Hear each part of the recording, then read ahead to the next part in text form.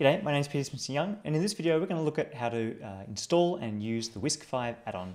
So to access the add-on, you need to go to the add-on marketplace, which you can access by clicking on Configure in the account settings, then going over to the add-ons tab there. From here, you can see the current installed add-ons, and I've only got one, but you're going to click on Find Add-ons in order to access the WISC-V add-on. So here it is in the top right hand corner here, so I'm just going to click on this, click Install, and then click Install Now to confirm that you're willing to pay the $20 per month per account.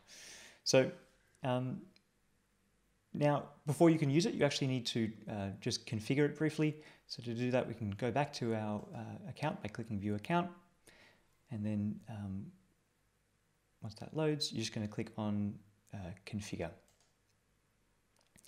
So here you just need to add your Pearson member ID. Now if you don't know your Pearson member ID, you can access that from any emails that you've been sent recently from Pearson Clinical. You can reach out to them via live chat on the Pearson Clinical website, located on the bottom right hand corner, or you can give them a call on 1300 for Pearson.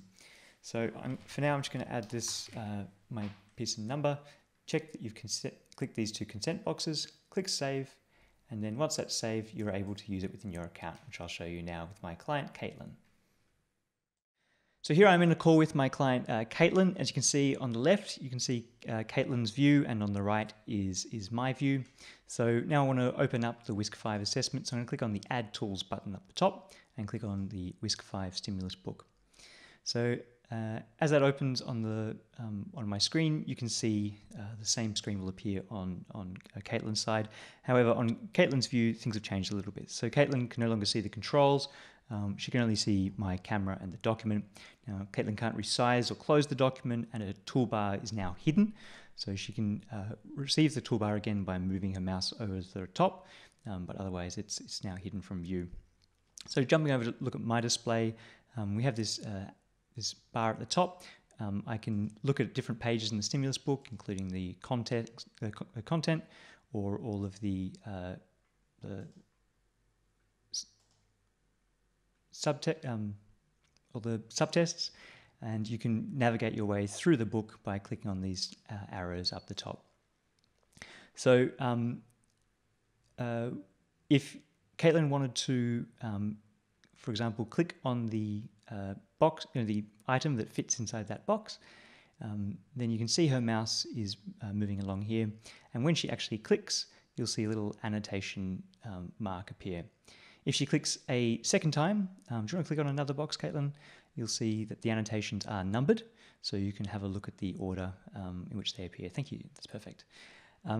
So it's worth noting that if you move over to the next page, then those annotation, and you return to that original page, the annotations remain there, and you can always clear those annotations by clicking the Clear Annotations button at the top.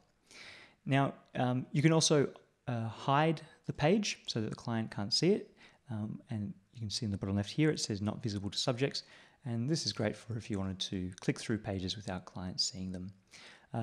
The final thing you can do here is you can also zoom in and zoom out, which of course your client can see too.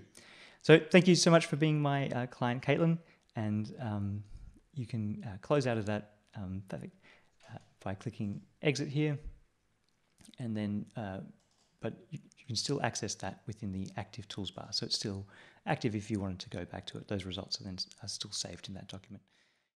For a full tutorial on how to use this add-on and Coviu platform, feel free to check out our full webinar on Pearson Clinical's webinar page. Thank you.